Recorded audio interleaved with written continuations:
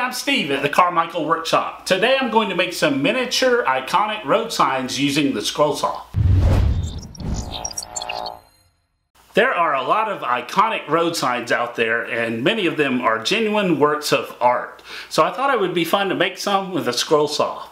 When I was a kid, my family would take vacations from Atlanta down to Florida and go to the beach. So to pass time in our Ford station wagon, I would spend a lot of time looking at road signs. So sometimes we would play this alphabet game where we start with the letter A and find a sign that had the letter A in it and call it out, and then move on to letter B and find a different sign that had letter B, and work our way all the way to Z, and whoever found a sign with the letter Z in it at the end would be the winner. I always wondered if anyone else played that game or if it was just my family. If you played it, let me know in the comments below. Anyway, what I've done is I've picked out some of my favorite road signs and also some signs from local landmarks in my area to make with a scroll saw. While I was picking out the road signs that I want to make, I started thinking about how these can make great personalized gifts for people. For example, if someone took their family on vacation to a certain vacation spot for many years, maybe they've got a tie to that location, it'd be cool to make a sign from that location.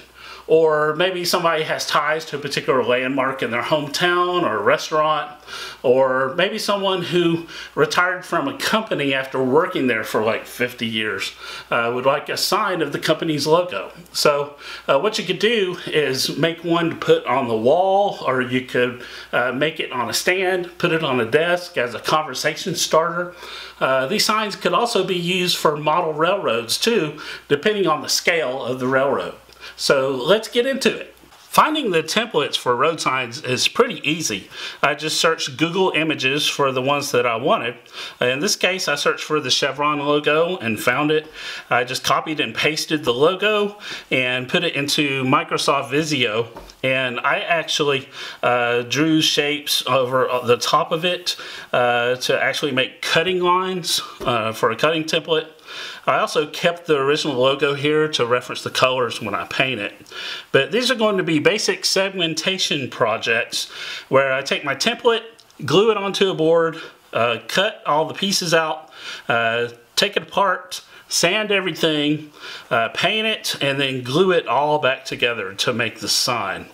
So it's pretty simple. You can just search Google Images for the company logo, or you could search for an actual photo of a sign.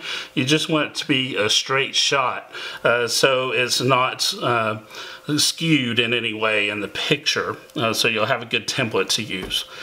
So let's cut out some signs.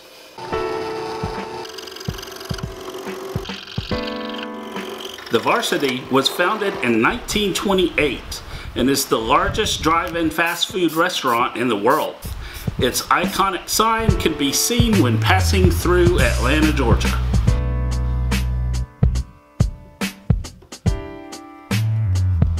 Rock City is a tourist attraction near the Georgia and Tennessee state lines. It opened in 1932, and by 1969 it was advertised on almost 1,000 barn roofs and walls across 19 states.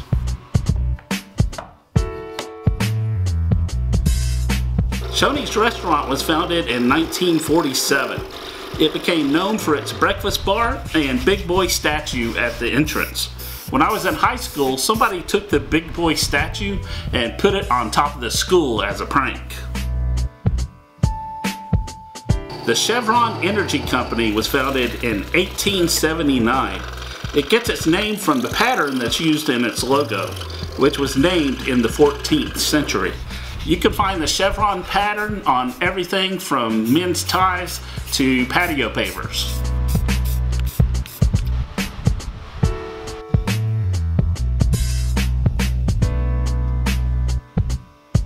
Interstate 85 runs through the heart of Atlanta, and I live just a few miles away from it. This interstate highway is 666 miles long, and a section of it in Atlanta was shut down in 2017 due to a huge fire and collapse. Waffle House is a 24-hour restaurant that's even open on holidays. The first location opened in 1955 in the Avondale Estates area of Atlanta. Its name came from the most profitable item on the menu, which is the waffle. Everywhere I drive around Atlanta, I see a Waffle House sign. The Gulf Oil Company was founded in 1901. It was one of the first to use its iconic logo to brand gasoline sold from pumps and containers to imply that it had a higher quality.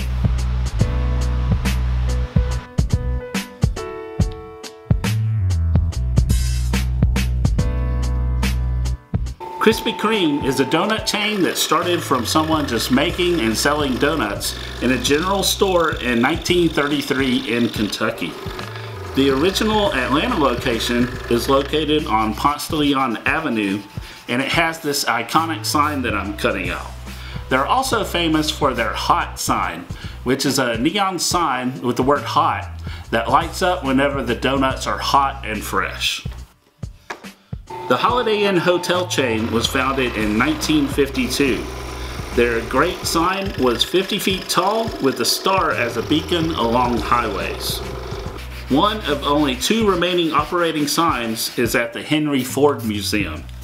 My parents tell me when I was a kid and we were on vacation and we would pass by a Holiday Inn sign, I would wave at the star. The Big Chicken is a landmark in my hometown of Marietta, Georgia.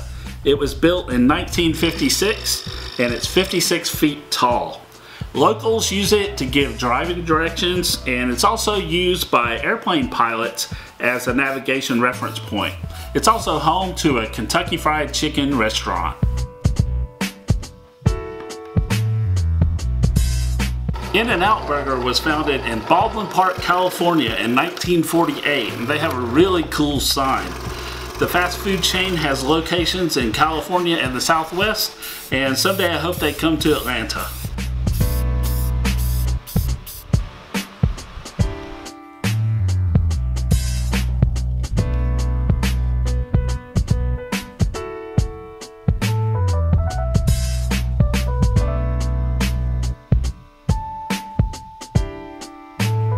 Well, here are all the road signs I made with a scroll saw. I just made a few simple stands to hold them up so I could put them on display.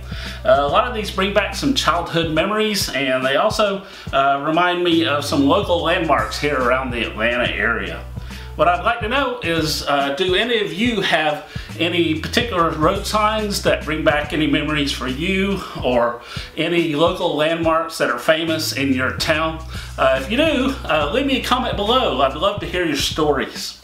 If you're new to my channel, please click that subscribe button and notification bell so you get notified whenever I upload a new project video. Also, don't forget to check my website at thecarmichaelworkshop.com, where you can find out more about my projects and download some free plans. As always, thanks for watching, and I'll see you next time.